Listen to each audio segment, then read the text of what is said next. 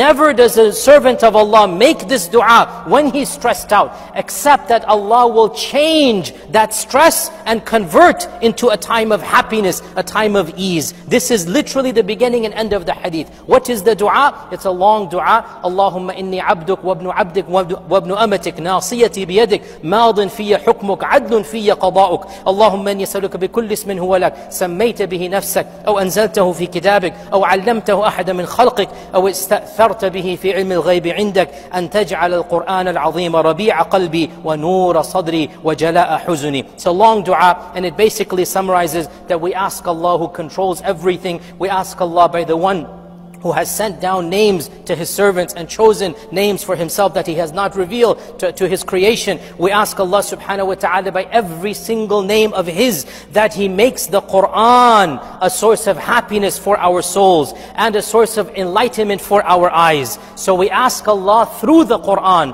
to bring us happiness. The Prophet ﷺ said, whoever makes this dua, Allah will substitute his grief and his anxiety and convert it into a source of happiness. The Sahaba said, O Messenger of Allah, shouldn't we memorize this dua? And our Prophet ﷺ said, yes, whoever hears this should memorize this dua. So now you have heard this dua. It is reported in Muslim Imam Ahmad and also the Sahih ibn Hibban, authentic hadith. So memorize this dua. It's the beautiful dua that is said